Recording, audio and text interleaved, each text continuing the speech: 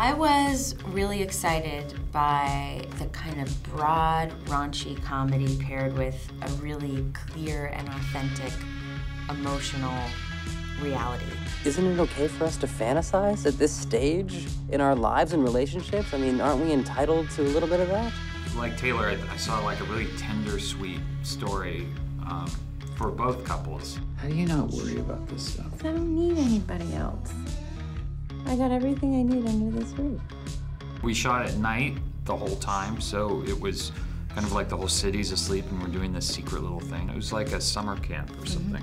I knew you wouldn't come if I had told you where we were going. I'm kind of out of my mind right now, Charlotte. I mean, that was nuts. I love in the movie when Adam says maybe this is what dinner parties are like here. That's so funny. And I grew up here. I've never experienced any type of. Like that? That's great. Yeah. That feels weird. Like. But you know what? It's weird in real life. It's great on camera. My experience of LA is exactly the opposite.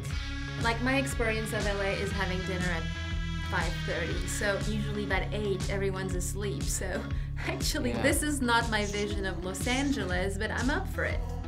Best case scenario, I think we just made our first new friends. Yeah. Yeah. Worst case? Yeah, we have a boring night and we go.